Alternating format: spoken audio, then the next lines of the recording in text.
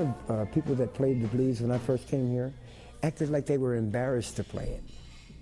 They would say things like, "Oh, are you a blues man?" "Well, I play a little bit of everything. I play the blues.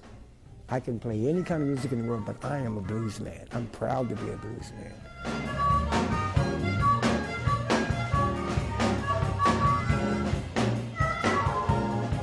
The average college student, the average young person who probably prefers to listen to hip-hop, blues would not be at the top of their list as far as records to buy. So now the club scene is basically for the young kids, you know, rock and roll and, of course, hip-hop. And blues, if you have a blues festival, everyone supports that, but furthermore, it's blues clubs. They're a dime a dozen. Most of the juke joints are gone. They were always kind of like little outlaw clubs. I mean, these were real Southern roadhouses, right? People used to come in like with their cups, right? They'd pull their bottle out, pour their liquor in there, and you know, the police would come and bust them for not having the licenses, and so a lot of them are out of business. It'd be 1 o'clock when I quit. I would go to the after-hours clubs and play again. And so we'd be playing, I mean, sometimes we'd literally be playing all night, and we'd leave in the morning, and the sun would be up. And you know, there were quite a few places like that, but they all got run out of business, and I don't even know any after-hours clubs anymore. But boy, would I like to see one. And I think all of us that continue to play here, I think still in our hearts reminisce and feel those old days. And I think when we close our eyes, I think secretly we still wish that it was still those same old days. Unfortunately, it's not. The reality is the blues audience has died down considerably. And people have told me, especially people that don't live here, "Oh, the blues is dead in Oakland." Hell, I'm not dead.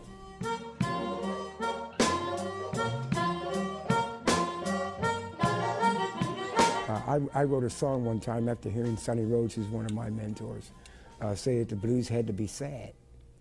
And I said, BS. Okay. So I wrote a song called Good Time Blues and ended up recording it on a 45 because I believe the blues is everything. If you live, you're going to have the blues. If you live, you're going to have the blues at some point. It's not down depressing music at all. I mean, some of them they deal with some pretty bleak subject matter some of the times, but it's really music to get you out of the blues rather than put you in it, you know. The old blues guys, when I came here, they played like they were sad. They played like they were tired. They played, and they probably were tired. And I said, well, I'm going to have a good time. And I got a lot of criticism for having a good time. I mean, can you imagine having criticism for having a good time? But I had a plan to make the blues lively, to make it fun. That's why when you see me jumping around and I'm actually having fun. I think it keeps you young. If you use the music right, you can get a lot of things out of it. I mean, I'm pretty young. I'm only 59, so.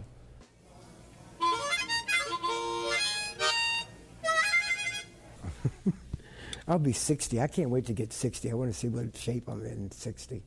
Because most people that are 60, especially bluesmen, they're like, you know.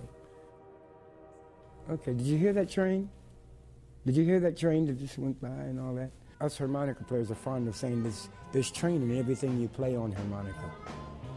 I mean, I play the train all night long, and people that have seen me play don't realize I'm playing the train all night long. It's just a constant rhythm. See, the music doesn't stop when I stop playing. The music, when you're a musician, the music is always with you.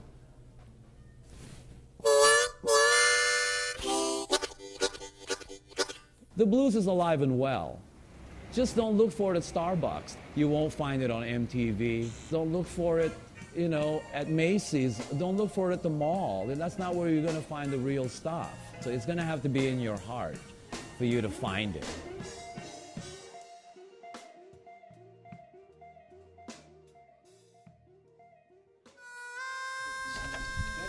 Oh, Birdleg.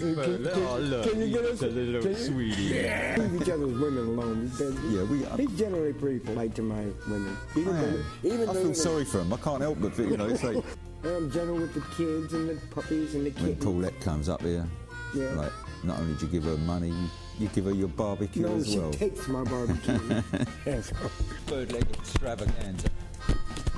Paulette is a little person. I don't mind the money, I really don't, but I detest her taking my barbecue.